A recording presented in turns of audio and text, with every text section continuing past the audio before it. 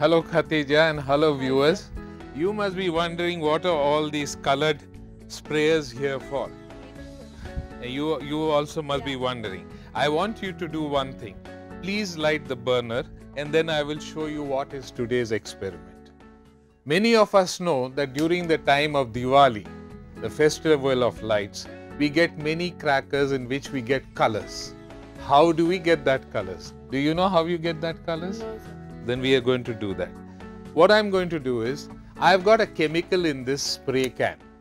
What I have done is, I have taken a metallic salt. It can be sodium, it can be potassium, it can be lithium, it can be copper, it can be strontium, and I have dissolved it in a little bit of water and added some spirit. I will make this a non-luminous flame so that we can see the colors. Please put on your safety glasses, and here we go.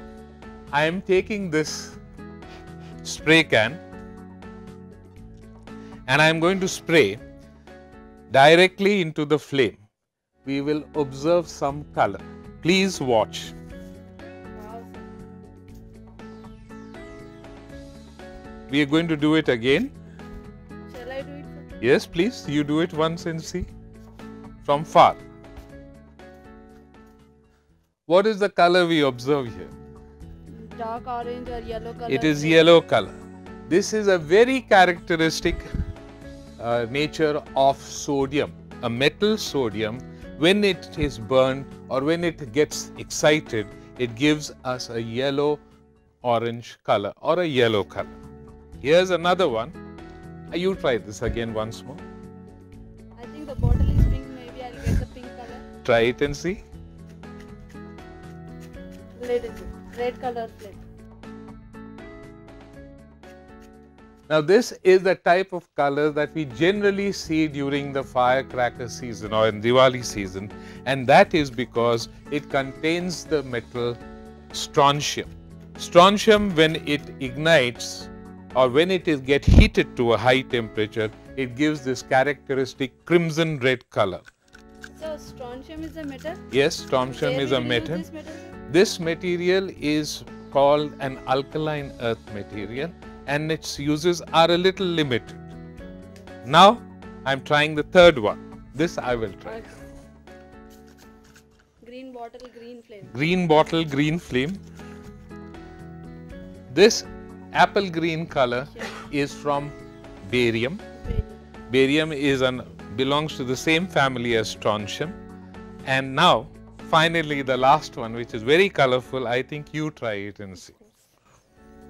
Shall I guess the color? Oh yes, you can try. Yes, sir. A beautiful bluish green color is being seen, and this is because of the presence of a metal called copper. We know copper is quite a popular metal used in a lot of things for making wires, vessels, etc. And so what we have here is a very important part of chemistry.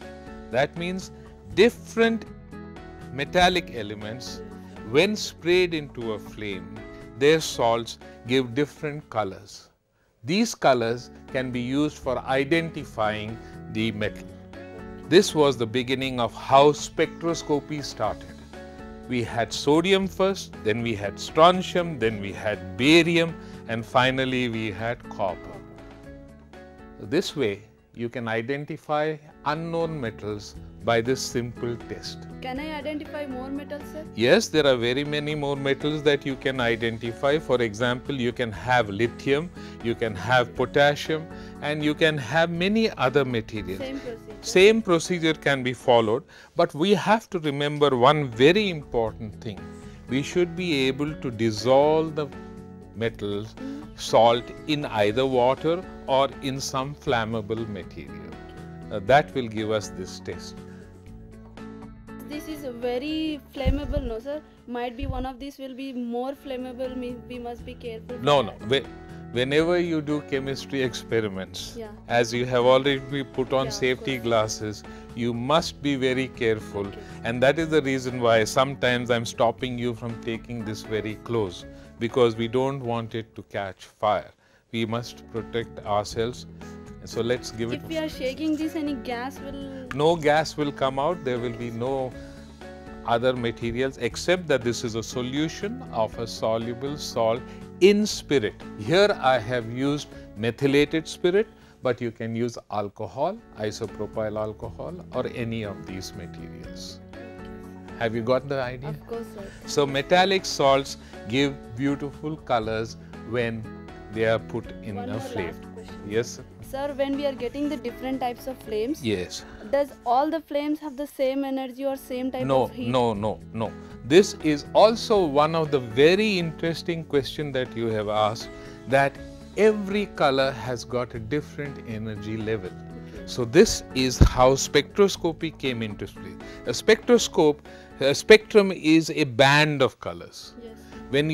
One of the most common one is rainbow.